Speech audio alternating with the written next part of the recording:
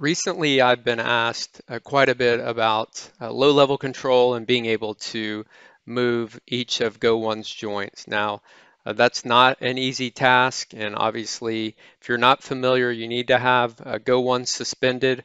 Otherwise, you're going to run into issues. The ultimate goal is to implement some sort of kinematics to generate completely new movements for Go1, but I'm still learning, as I'm sure a lot of you are, and so the best thing that I've been able to find is being able to visualize each of the joints in RVIZ as well as understand their range of motion. So for example, you'll notice here that I'm able to move the front right hip joint, the thigh joint, and these are actually based off the Go1 URDF file, which has min and max limits for the rotational movements of these joints.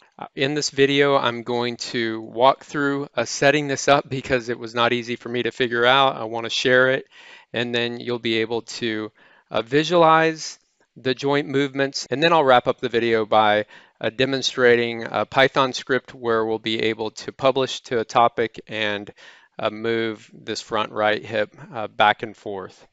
The one main requirement you'll need is to have Docker installed. I have desktop version running on my Windows machine, and I've used this image in the past. We'll use it again. It's quite amazing, and shout out to the developer that put this together. It allows us to run a ROS melodic and other versions, but as well we have a web-based interface to access it. So I'll open up my terminal and I'll just put this command in here. The container is running, and by default it'll run on port 6080.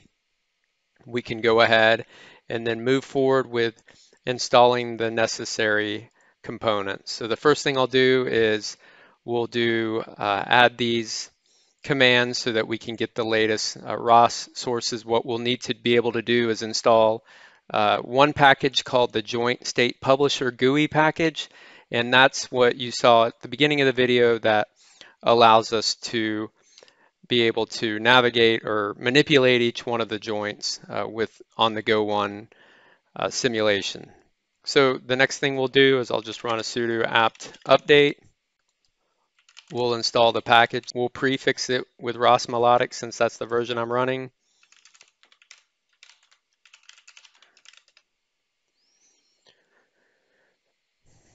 Okay, that package is installed, and now we'll go ahead and move forward with creating our workspace. We'll make the catkin workspace as well as the source folder. I'll go ahead and go into the workspace. We'll go ahead and clone the ROS repository. So this is cloning the Unitree ROS repo into our source folder. Okay, let me go up a directory. We want to be in the root of our workspace, and then we'll run catkin make. And I'll mention one thing here. This is important to keep in mind for what we're doing today. We want to use RVIZ.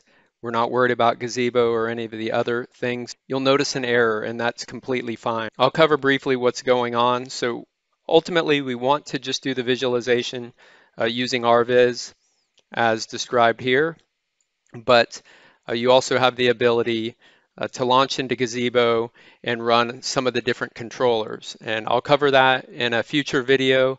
That will be necessary to install additional dependencies, but for the sake of the RVIZ piece of this, all you need to do is clone Unitree ROS, run the catkin make like I just did, and then I'll do a source dev setup bash, and then we can do a ROS launch, Go1 description, and Go1 RVIZ.launch. Before I do that, let me just call out here. You'll see these different description folders that have the necessary URDFs. URDF is the Unified Robot Description Format. The URDF describes many of the joints, their positions, and range of motion. That's what allows us to visualize this in RVIZ as well as simulate in Gazebo. I'll go ahead and launch. What you'll notice is that this launch file will load RVIZ, but it'll also have this joint state publisher GUI, which is awesome. That's what we installed at the beginning of this process.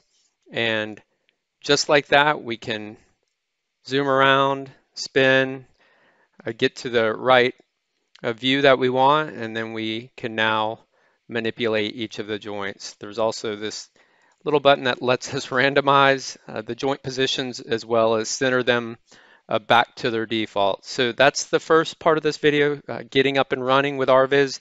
Now I want to dive into a basic setup where we can run Python to move one of the joints.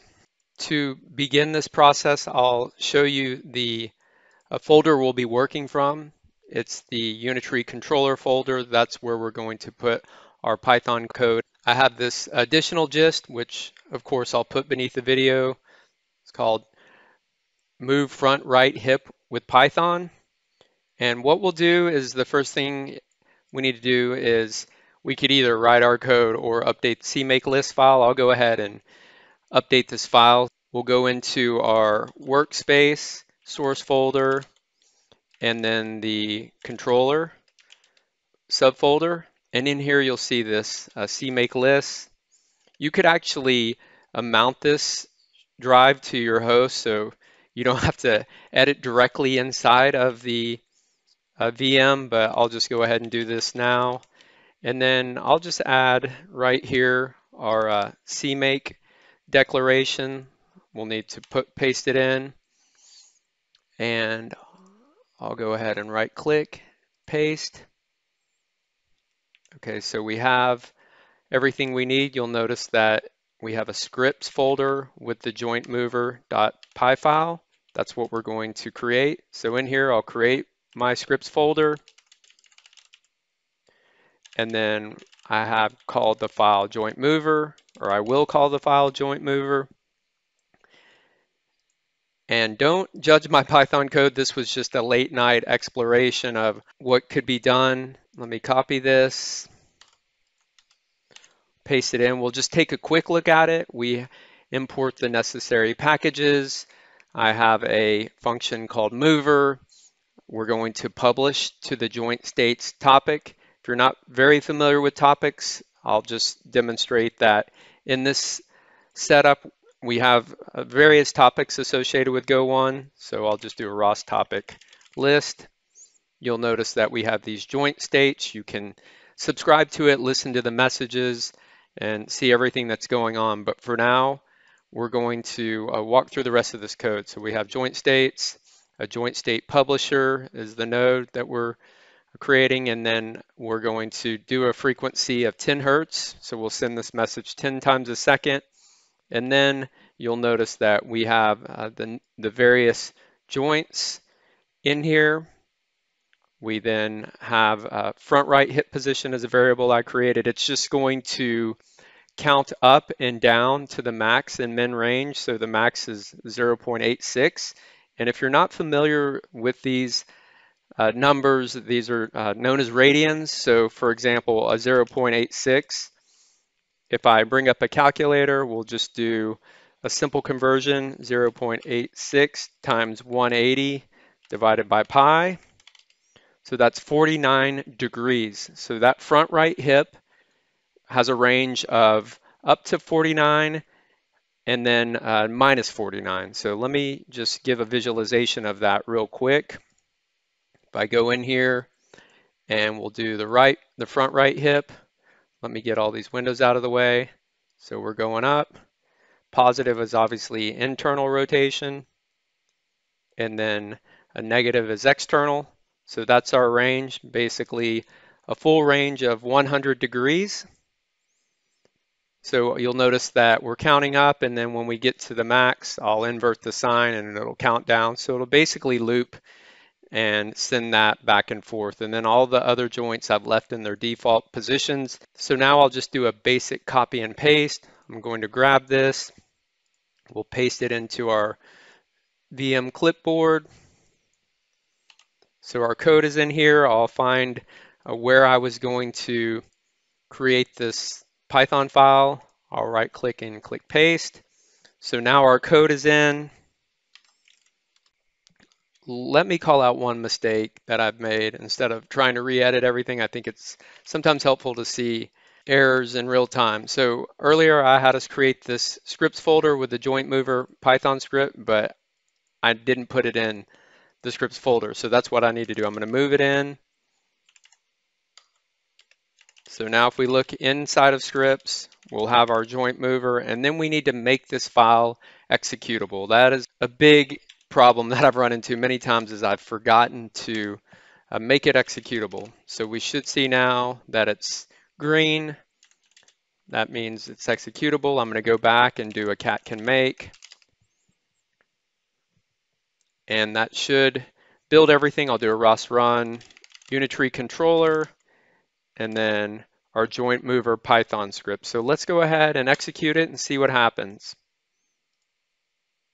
So now you'll notice that our front right hip is going internal to the max, which is that 0.86 radians, I believe, or 50 degrees, and then it's going out. So you might say to yourself, oh, it's going a little slow. I want to animate it a little faster so I can run some tests or test some of the other joints. You can very easily go in and change the rate, which will increase the speed.